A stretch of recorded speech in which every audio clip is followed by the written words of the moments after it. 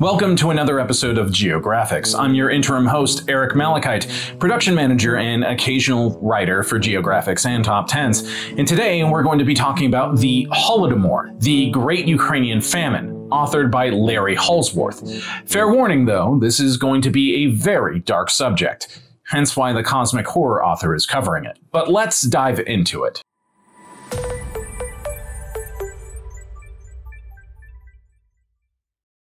In the immediate aftermath of the Russian Revolution of 1917, the Eastern European nation of Ukraine, formerly part of the Russian Empire, gained its independence. The revolution devolved into the Russian Civil War, which raged from late 1917 into 1923, involving several of the former states once ruled by the Tsars, including Ukraine. The largely agricultural nation found itself divided by the Bolshevik-leaning Soviet supporters based in Kyiv and those favoring an independent Ukrainian Republic, centered in Kharkov. After years of fighting in what history records as the Ukrainian-Soviet War, the Soviets prevailed, and in 1922, Ukraine became a member of the Union of Soviet Socialist Republics, under the firm control of the then Soviet dictator, Josef Stalin. It was under Stalin that a catastrophic famine occurred in Ukraine in 1932 and 1933. Historians labeled this period the Holodomor, a portmanteau in Ukrainian meaning death by hunger, killing by hunger, murder by starvation, or one of several other translations, depending on the source. How many died during the famine is likewise disputed.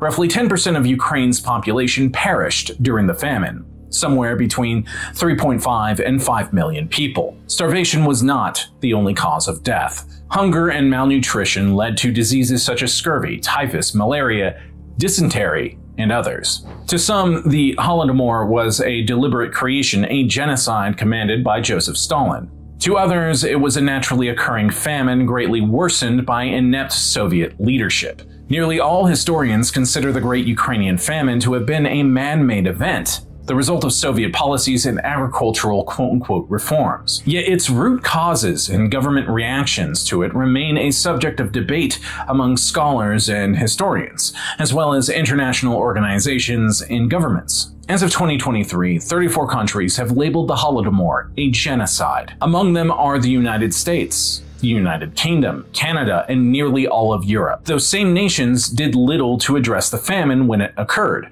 despite international reporting of the tragedy. Officially, Stalin's government denied its existence at the time. The Soviet government refused offers of aid from the Red Cross and other organizations, denying that there was a famine at all. Journalists who reported otherwise had their press credentials revoked, and foreign correspondents were ordered to leave the Soviet Union or face arrest and imprisonment. By 1933, when the famine was at its worst, foreign correspondents were restricted to Moscow and only allowed to travel elsewhere if accompanied by representatives of the Soviet government. Even the noted Western writer George Bernard Shaw fell victim to the Soviet denials, and in 1933 reported that during his escorted travels throughout the famine-stricken region, he did not see a single person undernourished. Certainly, Joseph Stalin was no stranger to mass murder. Yet even today, the question of whether the Ukrainian famine known as the Holodomor was a deliberate genocide or a tragically mismanaged natural event is debated. Not seriously, of course. In 2003, the United Nations General Assembly recognized the famine as a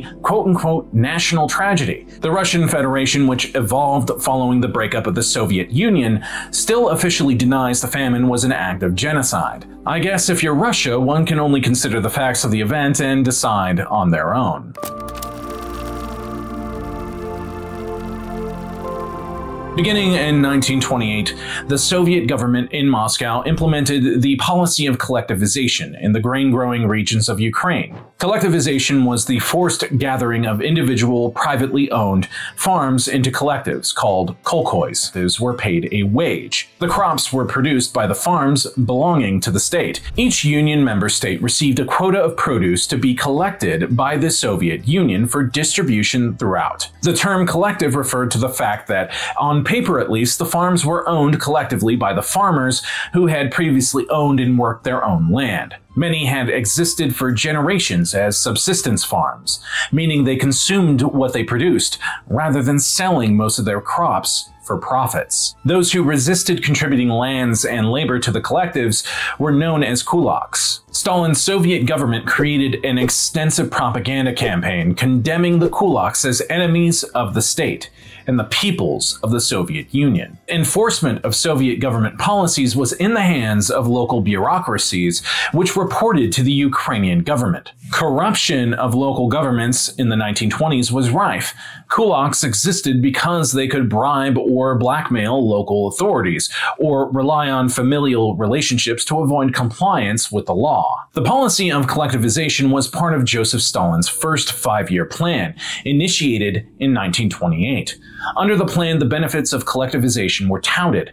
Large collective farms, according to the plan, would benefit from modern agricultural equipment such as tractors and threshers. This would allow them to be more productive per acre than the smaller private farms, which relied on animal motive power, hand seeding, and manual harvesting. The collectives would also benefit from better irrigation techniques, fertilization, and organized and trained workforce. With that assumption in mind, quotas were established regarding the amount of grain to be shipped from each administrative area, known as oblasts. Participation in the collective of each oblast was originally voluntary, which led to the aforementioned propaganda campaign condemning those who opted to remain kulaks. Stalin's five-year plan failed to take into account what every farmer around the world must contend with every year: the weather. Late 1927 and the first half of 1928 saw a drought throughout most of the grain-producing regions of Ukraine. The drought was severe enough that the Ukrainian government imposed regional rationing, beginning in Odessa in mid-1928 and later in several other regions, including Kherson,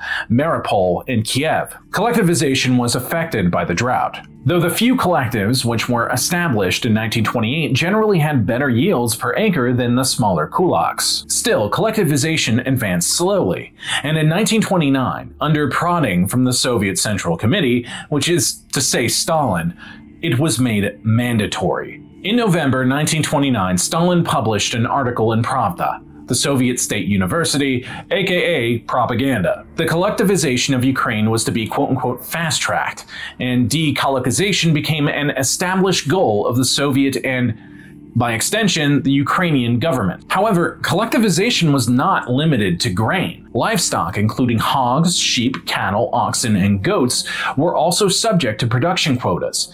In December 1929, the Center Soviet Authority over Collectivization, known as the Kolkha Center, established quotas for delivery of livestock at 100% of cattle and draft oxen, 80% of hogs, and 60% of sheep and goats. This meant, simply put, that a farmer working on a collective had to surrender that number of animals and purchase meat for their own consumption from their wages earned, though at ration levels. To avoid the quotas, kulaks and many workers on collectives slaughtered their livestock surreptitiously.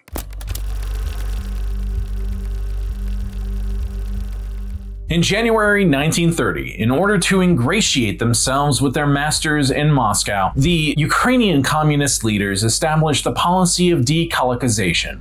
Kulaks who refused to enter into collectives were collectivized by force. Farms, crops, livestock, and equipment were seized, and families deported to the north, a Soviet euphemism for the gulags in Siberia. Many fled to Central Asia and to the lands east of the Ural Mountains. Others stayed in Ukraine to resist, and peasant revolts dotted the country. The displaced kulaks were replaced by workers from urban areas throughout the Soviet Union, known as the, and I quote, 25,000ers. These workers, of which over 70% were members of the Communist Party, received training before being deployed to Ukraine and other Soviet republics, both in technical disciplines such as agricultural management and in party doctrine. Their mission was to both improve existing collective farms and to create new collectives at the expense of the displaced kulaks. The combination of the 25,000ers and the policy of dekolokization led to the displacement of over 200,000 Ukrainian families in 1930 and 1931, and their farms were completely absorbed into collectives. By the beginning of 1932, roughly 71% of Ukrainian farmland was in collectives. However, the policy of collectivization ran into a significant hurdle. Large industrialized farms, the goal of collectivization, required industrial equipment to be productive. The industrialization of the Soviet industrial economy lagged behind the industrialization of agriculture. There was just not enough modern farm equipment to make the larger farms productive. The final nail in the coffin was a shift in the produce to be grown at Ukrainian farms. Areas which had for generations grown wheat and oats, largely for subsistence, were directed to grow crops for exports, such as sugar beets and cotton. The Soviet government wanted to increase trade with foreign nations, and thus demanded crops which would improve their balance of trade. The first food shortages, which began in 1930, led the Soviet government to requisition food crops beyond the already established quotas. Any hiding of food or evading the requisitions was considered to be theft, punishable by 10 years imprisonment. As crop yields decreased, Soviet quotas for delivery increased. The immediate result was famine in the regions where most Soviet grain was produced.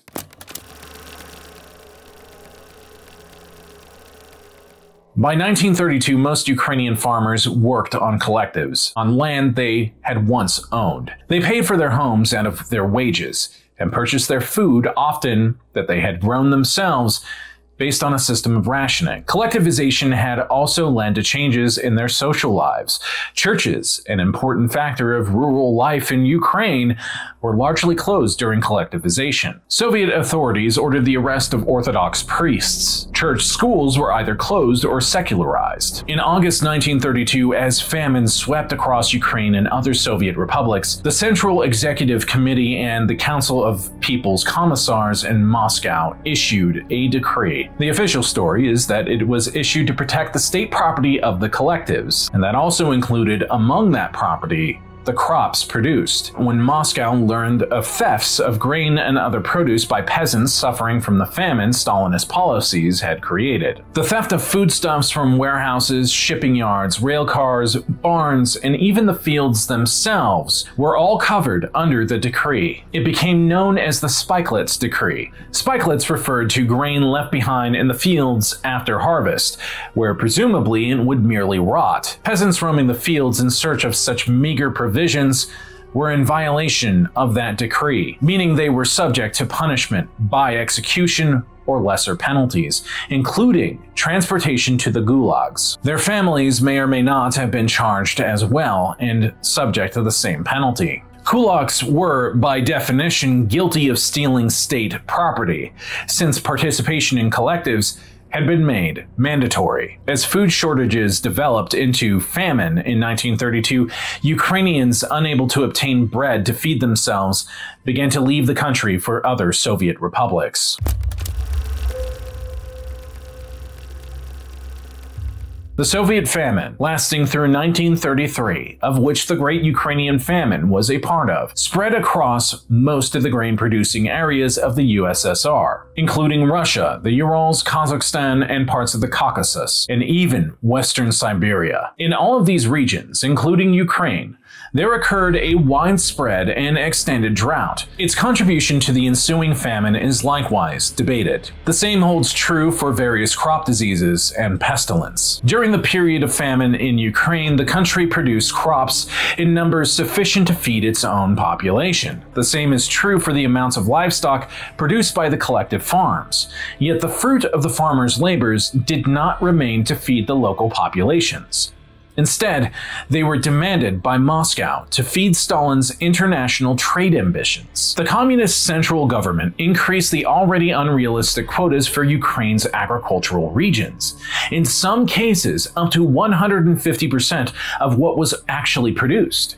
In Ukraine, the failure to comply with what was mathematically impossible led to even more repressive policies. Secret police moved to enforce the quotas, even confiscating food from the larders of Ukrainian families.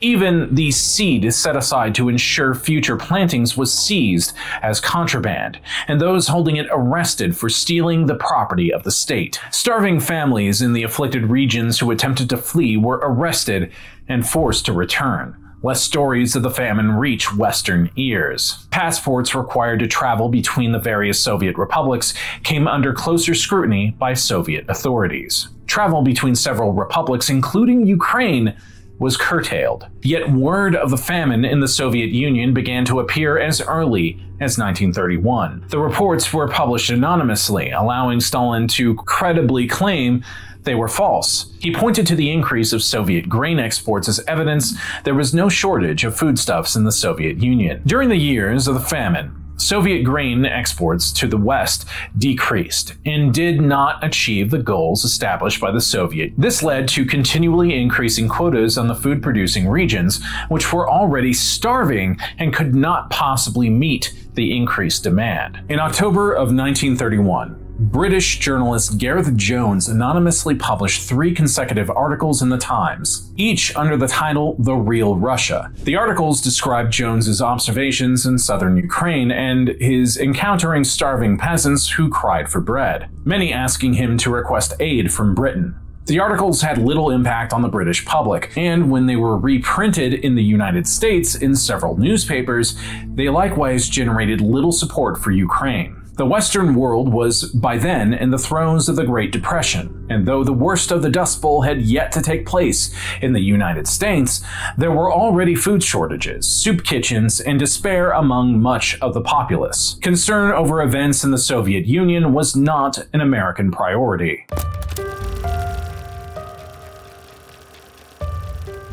In March 1933, Jones visited the Soviet Union again and accepted an invitation to visit some collective farms in southern Russia. He left the train carrying him and his escort about 40 miles from the border with Ukraine and wandered across the countryside on his own. Jones had been invited to visit by a member of the German consulate at Kharkov and had traveled to Russia from Berlin. On March 29, 1933, having returned to Germany, he released a press statement from Berlin, which was printed in the New York Post in America, the Manchester Guardian in Britain, and numerous other newspapers and magazines in the Western world. Jones wrote of the peasants he encountered, and I quote, "We are waiting for death was my welcome, but see, we still have our cattle fodder.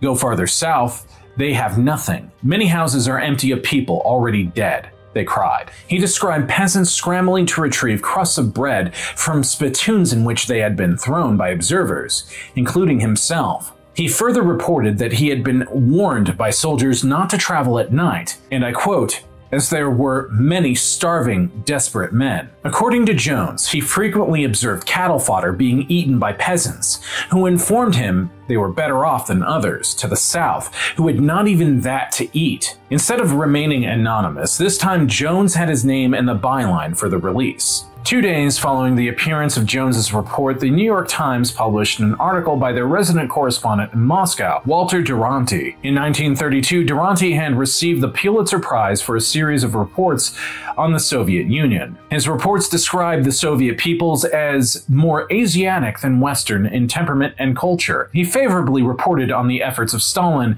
and the Soviet government to unify such a diverse collection of peoples and cultures and praised Stalin's 5-year plan. In his reports on the claims of Gareth Jones, Duranty claimed they were untrue, and I quote, "scare story," and covered them with a headline which read, and I quote, "Russians hungry, but not starving." He quoted sources within the Kremlin who denied the existence of a famine. Duranty did acknowledge increases in mortality within the afflicted regions, but ascribed them to, and I quote, "diseases due to malnutrition." In April, Jones published a detailed analysis of his own observations in the Financial Times.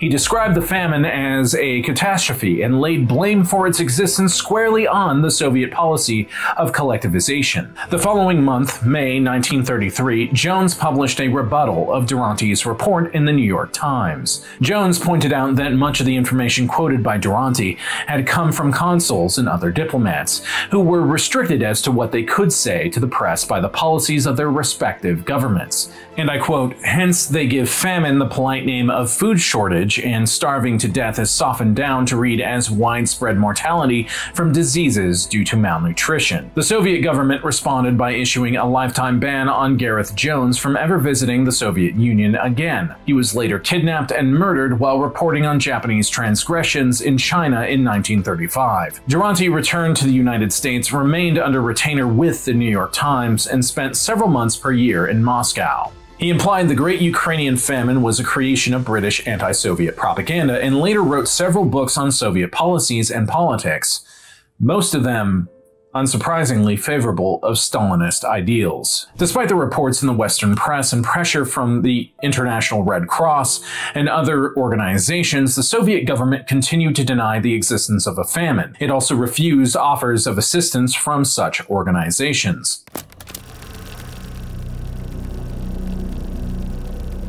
In March 1933, in the Kyiv region of Ukraine, the secret police received reports of cannibalism among the populace, often as many as 10 or more per day. In Ukraine, during 1932 through 1933, over 2,500 people were arrested for and convicted of cannibalism. The penalty for such a conviction was death. In civilized societies, nothing could be more horrific than the killing of one's own children to serve as a food source, yet the evidence that it occurred in Ukraine and other Soviet republics during the famine is overwhelming. In the book Red Famine, Stalin's War on Ukraine, author Anne Applebaum relates that one woman, asked why she had killed her child for food, replied that the child would not have survived anyway, but this way she would. In another work, Cannibal, The History of the People Eaters, the authors refer to the Great Ukrainian Famine and report that, and I quote, "The availability of human flesh at the market was an open and acknowledged secret.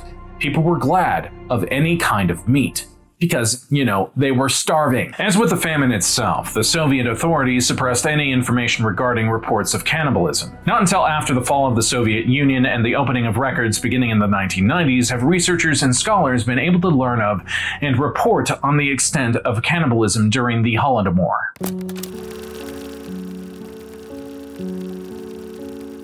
As previously noted, nearly 36 countries consider the Holodomor and the Great Ukrainian Famine a deliberate genocide, planned and executed by Josef Stalin to exterminate the Ukrainian people and destroy Ukrainian nationalism. Others claim the famine to have been a man-made event, caused by incompetent Soviet authorities and worsened by natural causes such as plant diseases and poor growing conditions. Yet, during this period, Soviet quotas on Ukrainian grain were increased beyond the capacity of its fields to produce. Grain in storage from previous harvests was confiscated and placed under the control of the Soviet Union's central government, while the people of Ukraine starved. Records discovered and researched after the fall of the communist government and the collapse of the Soviet Union revealed that Stalin was well aware of the famine at the time it occurred, and acknowledged its impact on the Ukrainian people. According to Professor Andrea Graziosi of the University of Naples, the Holodomor was, and I quote, "methodically planned out and perpetrated by depriving the very people who were producers of food of their nourishment." Stalin made clear his desire to eliminate the kulaks, and those who believe the Holodomor to have been a genocide cite this desire to support their views. In the late 1930s, the Soviet Politburo wrote the official history of the Ukrainian famine. It blamed the catastrophe on the kulaks, which led to mistakes and accidents by the Soviet government in attempting to suppress their corruption and resistance. Natural events, such as minor droughts, apparently exacerbated the problem, which was never as bad as anti-communist propaganda led the world to believe. Can you believe that that is still the position of the Russian Federation, which denies both the Holodomor and an attempt at genocide in Ukraine in the 1930s? In August 2015, a Russian website known as Sputnik published an article titled Holodomor Hoax, Joseph Stalin's Crime That Never Took Place. It asserted that the Holodomor quote-unquote myth was born of the tensions between the West and the Soviet Union during the Cold War. As for calling the famine a genocide or even a man-made event, the article states flatly, and I quote, "This perspective, however, is wrong, and that it, and I quote, was far from the intention of Stalin and others in the Soviet leadership to create such a disaster." The article claims the first to create the myth of the Holodomor were the Nazis during the German invasion of the Soviet Union to stir up anti-Soviet sentiment. But I will remind you that the European Parliament and 34 nations have stated that the Holodomor was indeed a genocide. perpetrated through deliberately planned famine on the Ukrainian people. In 2003, 23 nations signed a United Nations document which stated, in part, and I quote, "We deplore the acts and policies that brought about mass starvation and death of millions of people." To the Russian government, the Holodomor is a myth created by the enemies of the Russian people, built upon a few failed harvests, and exploited first by the Germans during World War II and later by the instruments of the Cold War. So I hope you enjoyed that video, or at the very least found it both educational and enlightening. I certainly found the script to be both of those things.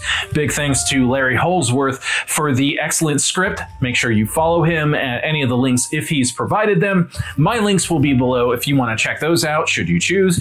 And also check out my books, I guess, on Amazon and any other sites where they're at. Be sure to subscribe to Geographics, like this video, share it with a friend who loves deep dives into biographies and geographies.